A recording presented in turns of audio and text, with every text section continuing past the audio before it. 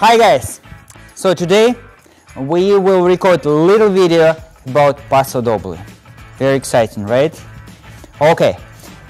It will be dedicated to the posture of Paso Doble, which is weird and which is unusual.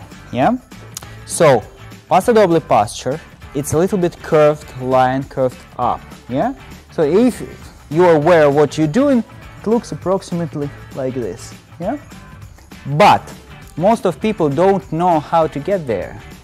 And for these purposes, we have special tool. I need a spotter. Spotter, come. Casey will help me. So I grab my hands behind my back and bend my knees. And when my spotter is pulling down, I will pull up my chest up as much as possible. You see, we're struggling, we're fighting. It's almost bullfight. Yes.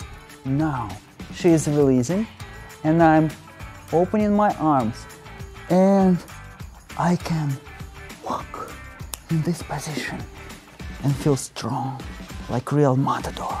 Okay? Thank you very much for listening. I see you when I see you. Bye, and don't forget. Subscribe. Push this button. Like. Share. Yeah. Bye.